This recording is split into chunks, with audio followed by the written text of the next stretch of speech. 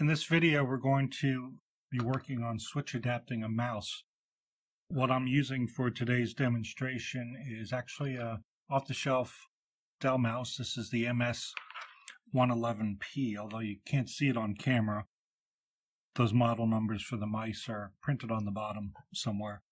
You'll find when you open up the Dell mice that they're actually pretty similar inside, though.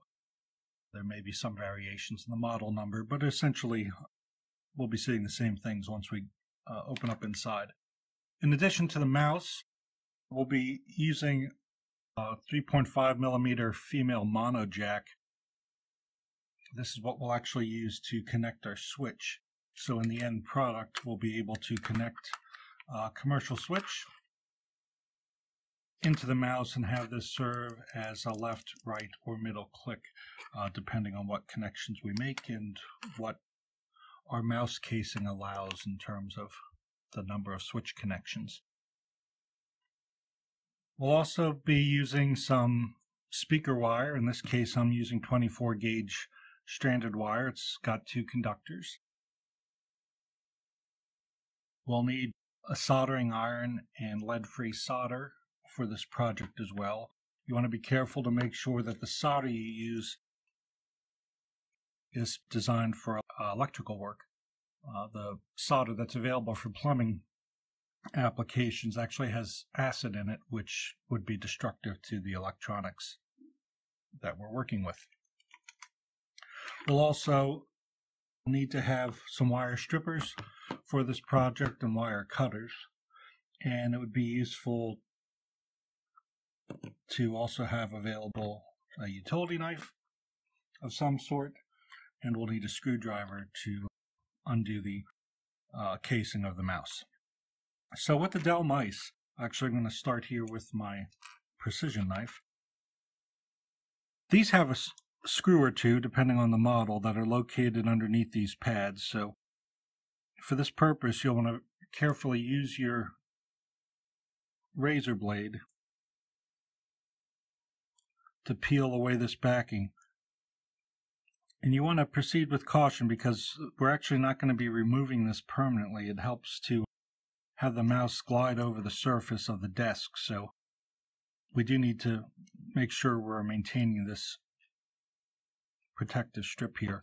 But once we peel that away, we can see that there's a mouse hole there, or a screw hole there in the mouse, and I'm just going to insert my Phillips head tip and loosen that up.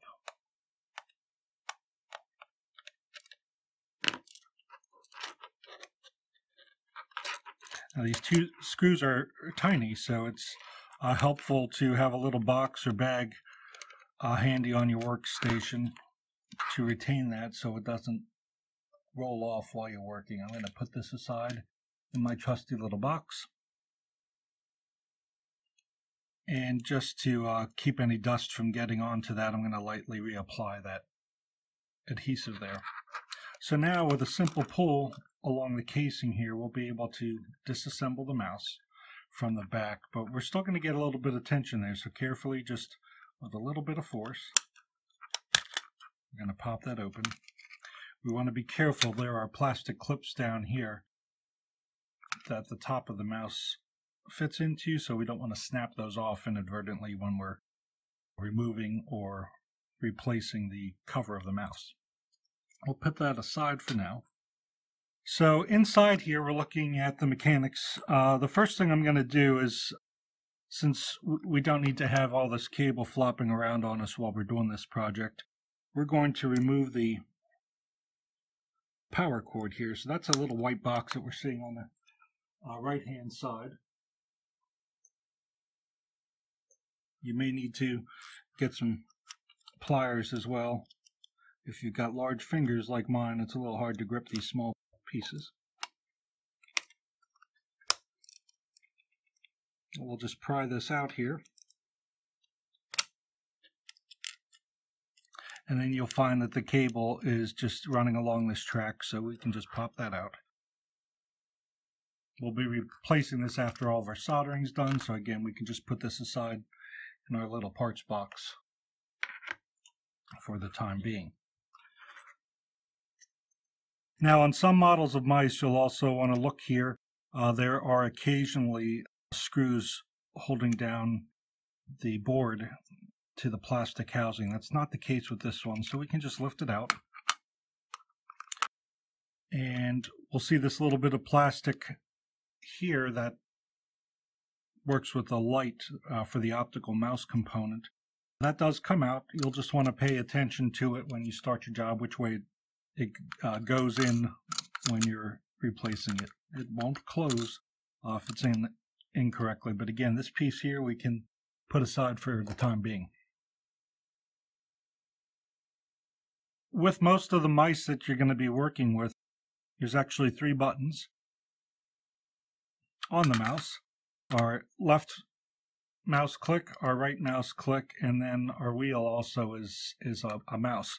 So when we look inside here, we'll see actually that the switches that are controlled by those mouse buttons are located here. So these little black modules here are switches. This is our left click button here. This is our right click. And then the wheel, which I'm going to very gently remove. You want to pay attention because sometimes there are springs attached to these in other models of mice, and those are easy to lose. But that wheel will be removed, and that shows us the 3rd middle click switch there for this. So what we're going to do as part of our application for adapting this mouse is, on this particular model, we actually have enough space in here. You'll notice there's not a lot of components sticking up off the board.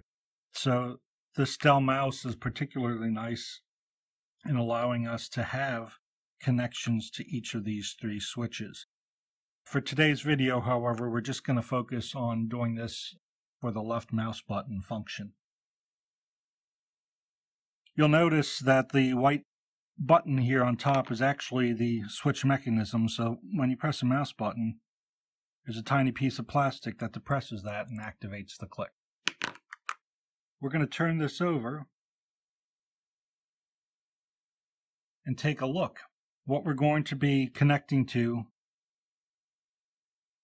is 2 of these pins here on the bottom of the switch. We're going to be running wires from here to the mono jack so that our switch can be used to operate this as well as the mouse button itself. So we're going to be looking at the pin that is closest to the top or closest to the white button, the opposite side of the switch, and the pin that's in the middle.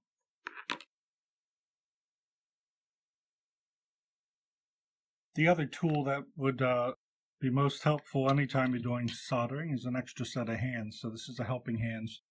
These often come with a magnifying glass, but I removed mine with my large hands. So that was just one other thing getting in the way, and my vision's okay yet. So in most cases, though, you'll also have a magnifying glass extending off of these.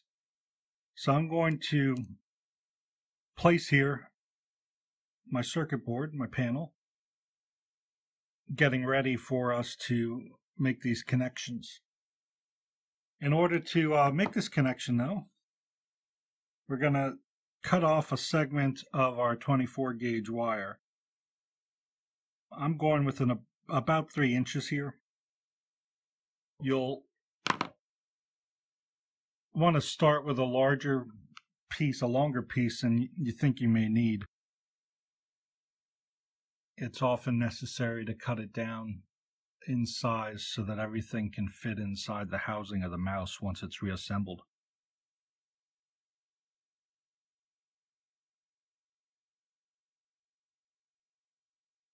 Some of the mouse casings actually don't leave you a lot of space like this Dell one does.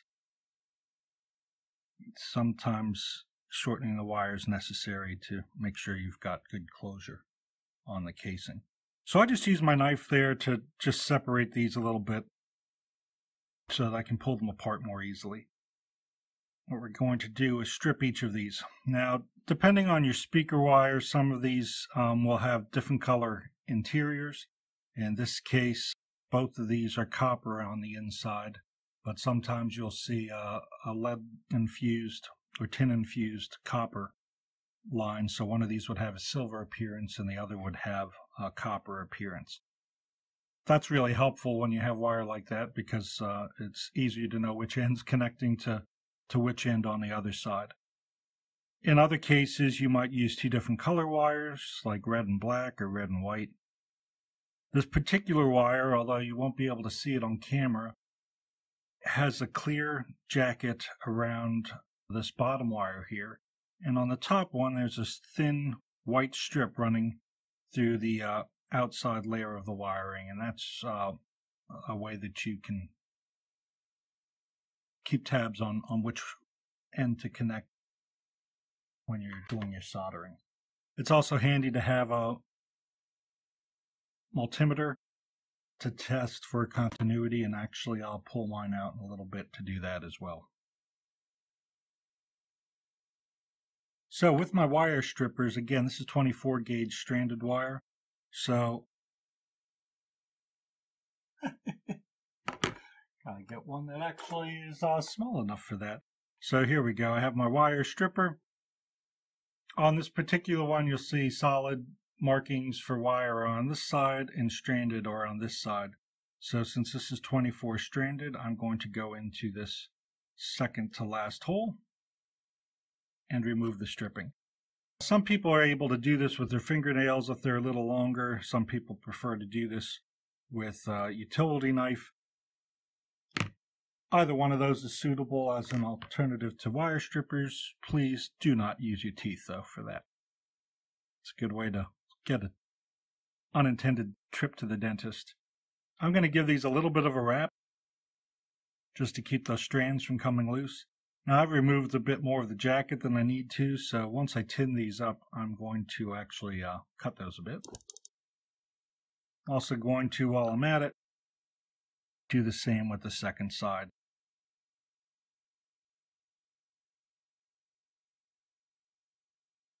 At least get those separated right now.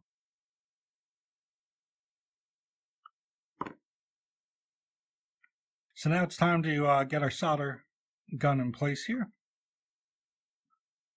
In order to help me along here, I'm going to bring my helping hands back in and just clamp this wire into the helping hands so that I can have that in front of me. I'm going to grab my electrical solder, and right now all I'm going to do is get some solder onto the copper wire itself. This will make it a lot faster and simpler when I make the connection to the circuit board in a bit.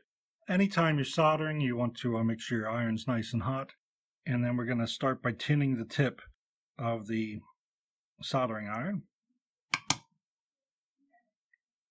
That smoke coming off is just the rosin core steaming away. You don't want to breathe that in, so just blow away that puff as it comes up towards you. You're going to hold the soldering iron underneath the wire to heat it, and then touch the solder to get our tip. And we'll do the same with the second connection here.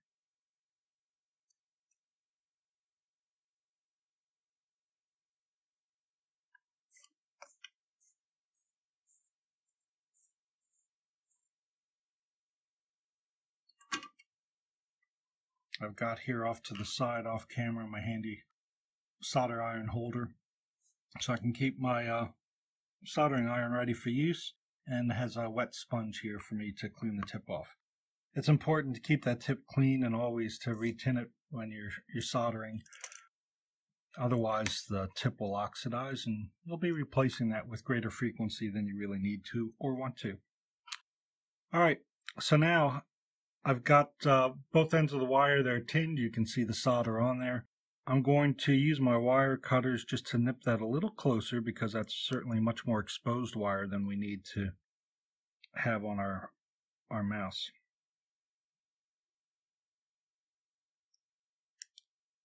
All right. It's a good idea to have safety glasses on while you're doing this. These wire cutters tend to send those little pieces of metal flying up at you. So it's good to have your glasses on, as I do. One thing you want to pay attention to when you are connecting your wiring is you want to take a look at the casing itself to see what limitations you have and where the wire can run. With the Dell here, I can notice that there is an opening in the casing here and an opening here. So those are the two places that I could possibly have my wire running out. It's going to be coming up from underneath to one of the sides here, where we'll be drilling some holes for the mono jack. So you'll want to make sure you see where your wire is going to be traveling before you do the soldering, because sometimes it's a little hard to manage the wire movement after the soldering's been done. So again, we're going to focus on the left mouse here. Switch 1 is what's marked on the panel, SW1. So when I flip it over here, it's going to be the one on my right side.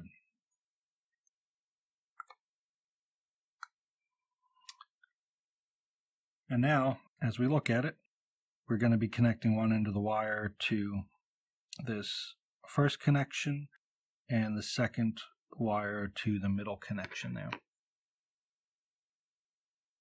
On the wire that I'm using, I am actually going to be running the clear wire, the one that doesn't have the white stripe, or in this case, the copper wire, to the middle pin connection on my switch. For those of you using copper and silver wire, the silver then would be connected to the tip end. All right. There's really not a standard for doing this. The important thing is for you to make sure that you're consistent in your work. And again, a continuity tester is going to help us verify those connections before we continue on here. All right.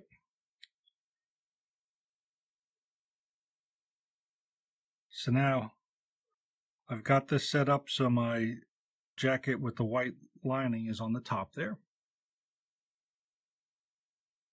And that that white one is going to be connecting to my tip. So let's actually do that one first. I already have solder on the wire, so that should be sufficient for me to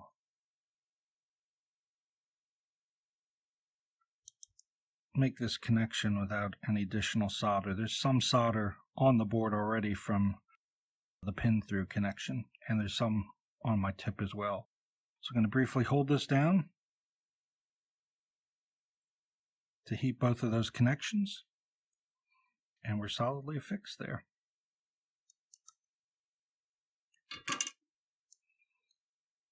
I'm going to separate this wire a little bit more just to give myself some play. And then we're going to bend the second wire down and make the connection of the clear copper wire to the middle pin.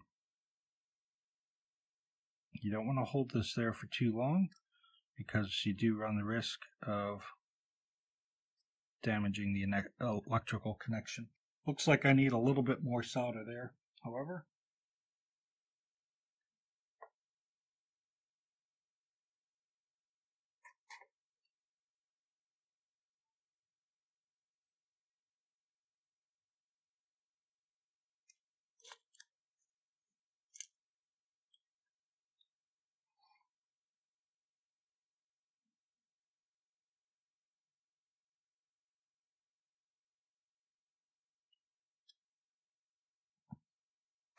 We are good to go. This cools down and hardens almost immediately. So I give it a tug there. My connection's solid. All right. So that's the first part of our connection done here. And again, as we take a look at this then, with the circuit board back in place, I've got the wire able to come up through that area of the casing there. So I don't have any barriers, and there's still room for that hinge connection that will be so important later on. So what we're going to be doing is running this wire to a position here. So I already see that I've got certainly more length here than I need. So I'm going to separate the wire down.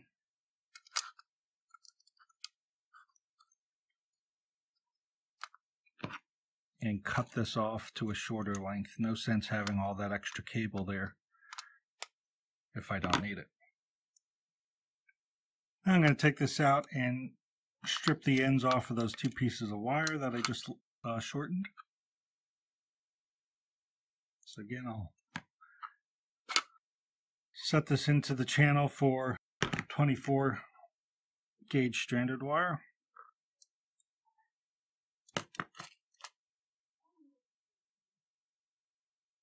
Remove the insulation from one.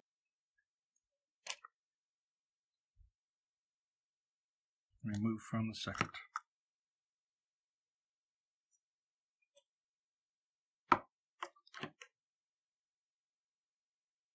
Now for the next connection, we're going to need the mono jack. So I'm going to insert this into my helping hands here.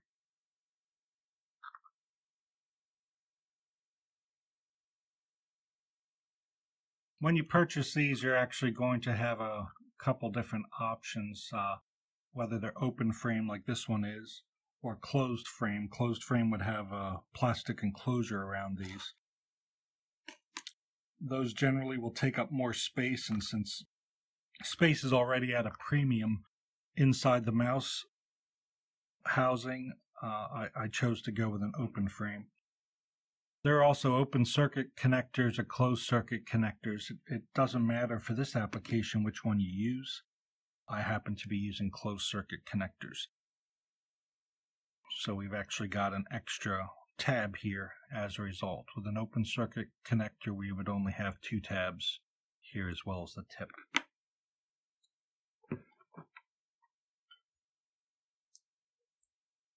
As we did before, we're going to prep these wires by applying a bit of solder to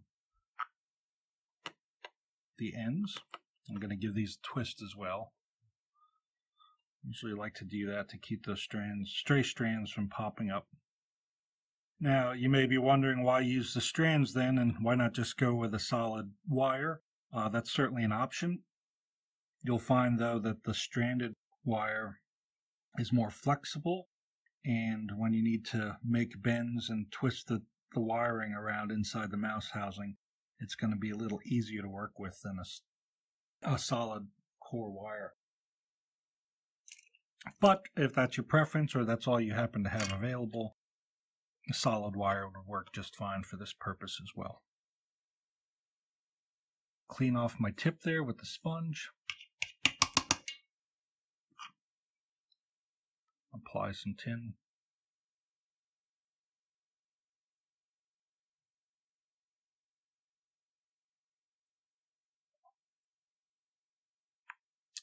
There we go.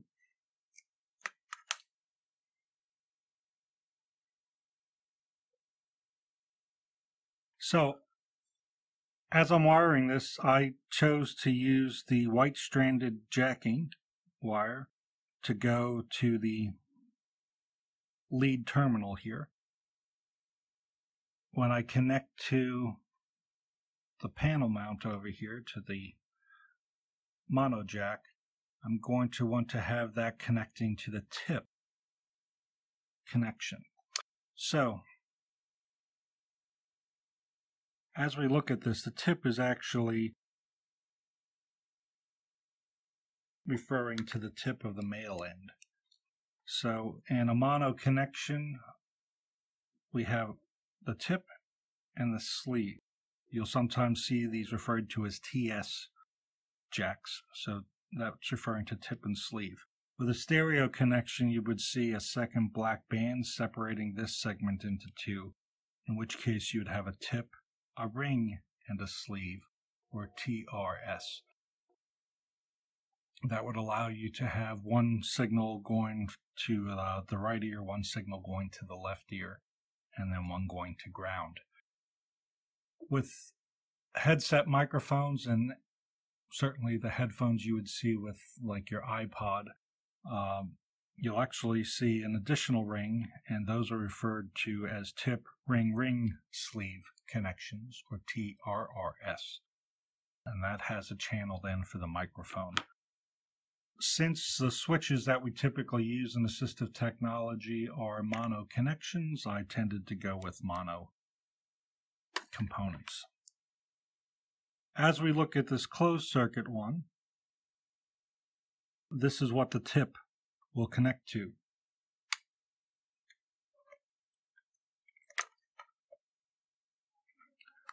When we insert or switch in. So there's a solid connection there. And then the other connectors that we have here will either go to the ground or to the tip. So this is where your multimeter can really come in hand to let you know what you're working with. So I have my multimeter here. On many of these, one of the settings you'll find has symbols like that. That's your continuity checker. So I'm going to turn my dial onto that. And this will basically just emit a sound when continuity is detected between two locations.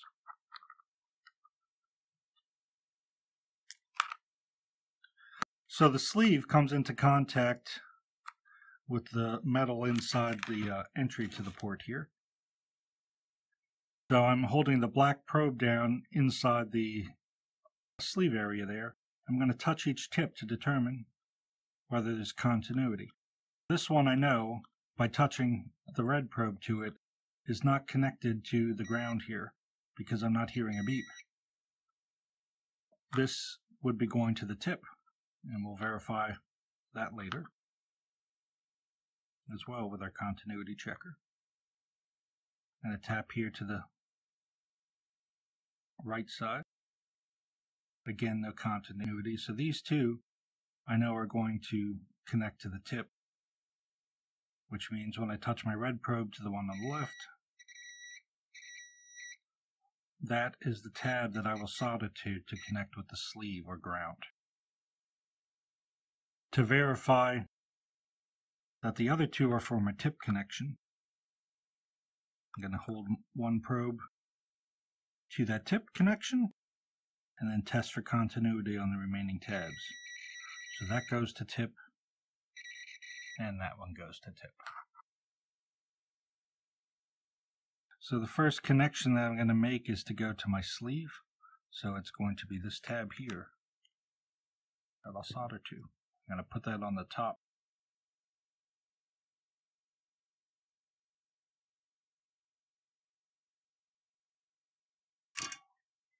Again, I find it easiest to apply some solder to the component before I start.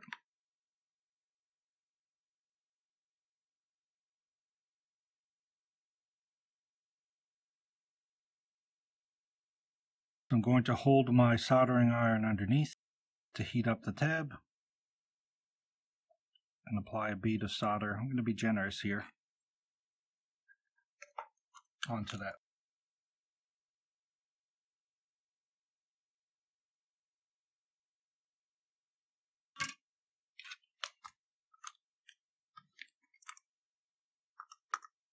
And we'll verify again since we've got the multimeter out.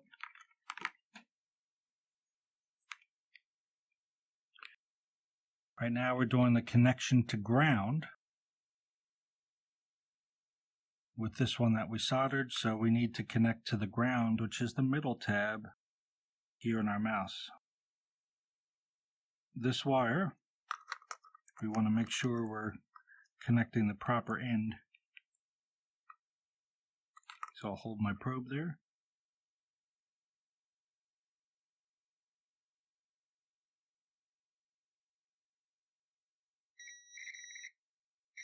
And verify that that's the wire we'll be connecting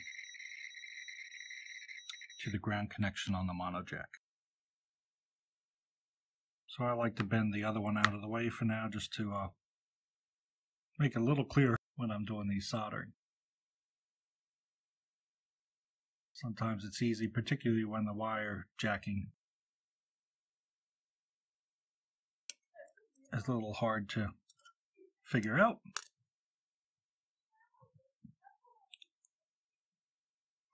Now I'm going to hold my tinned wire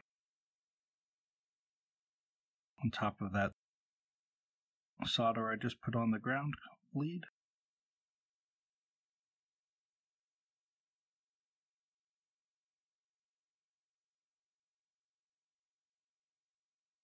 And I've made my connection.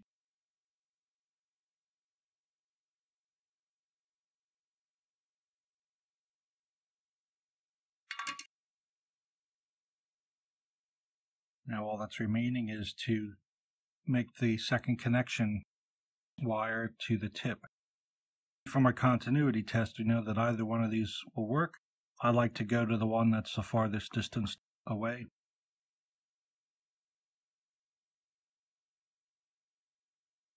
So I'm going to solder that onto that terminal there. Again, let's prep that by applying a bead of solder to the terminal. And then make our wire connection.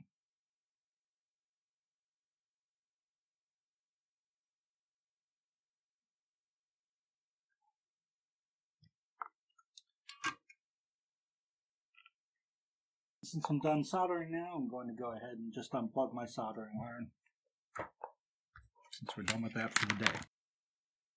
Again, if we were adapting a mouse to provide switch access to the others, we would do a similar connection of a jack to the terminals on the other two mice. Tip again is the one closest to the white button, and the ground is the middle connection on your switches. This Dell mouse actually is a very good candidate for making all three of those switches adaptable. There's a lot of room inside the housing, so this is a particularly nice mouse to provide switch access to all three functions. Now that I have that in place and soldered, I'm going to put it back in the bottom here and start taking a look at where my wire needs to travel. So I'm going to loop around the side of the switch here. We don't want to go over top because that could impede the travel of the mouse button and the plastic that would activate the switch for a traditional user. And what we're going to do is find the location on the side of the housing here where we want to drill our hole for our mount. I'm going to grab a Sharpie real quick. I have these nice metallic Sharpies that are helpful for marking on black plastic. I can just put a little dot there. That's going to be my indicator of where I want to drill my hole for the mono jack. For this next step, we're going to be using a 15/64 drill bit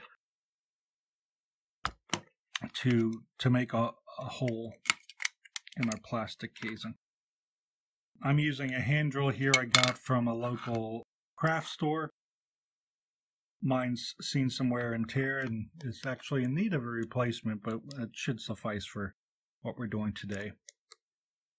Certainly if you've got a power drill or cordless screwdriver, that will work as well. Now in cases like this, you may find it's helpful to put this in a vise. When you do, just be careful that you're not applying any pressure to these plastic components that are sticking up. You don't want to break those off, because in some cases that will prevent you from being able to reassemble the mouse.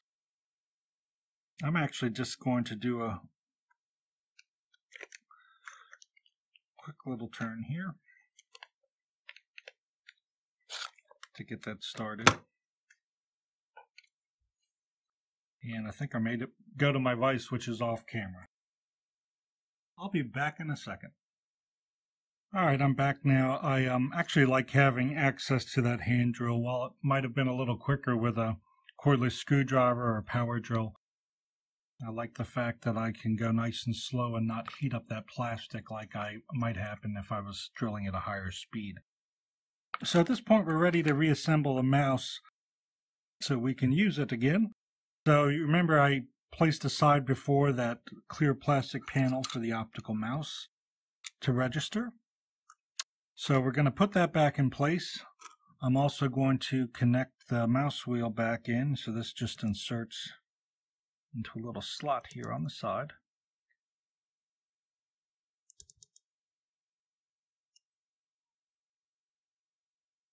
Again, that positions it over that mouse button. And then I'm going to drop that down into the platform. You generally want to have this placed first. Sometimes your hole is drilled real close to the circuit board. So if you put this mounting piece in first, you may not be able to get the board in underneath or around it.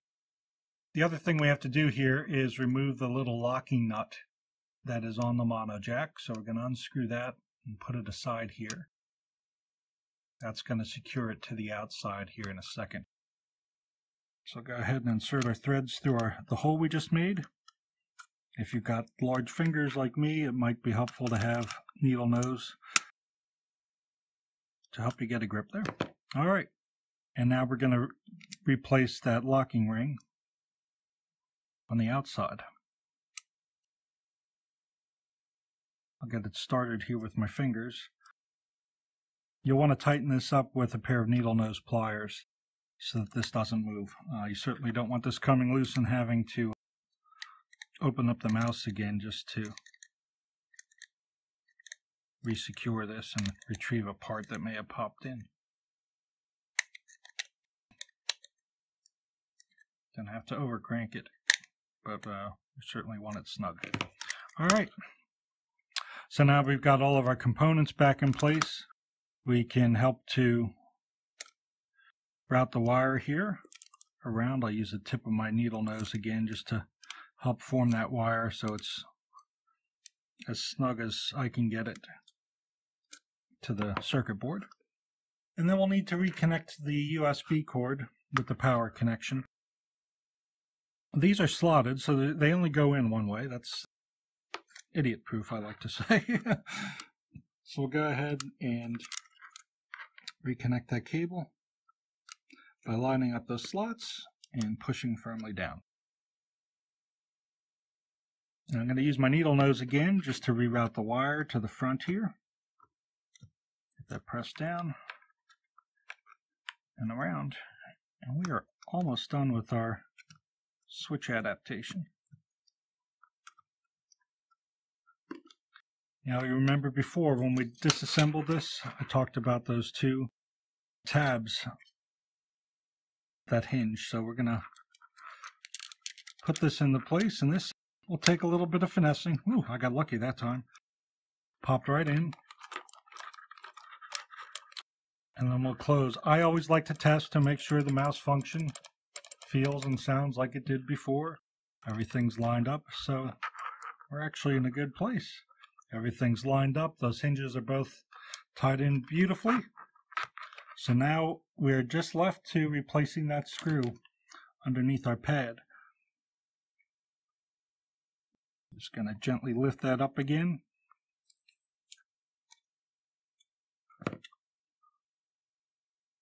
Go to my trusty little box that kept my screw from rolling away.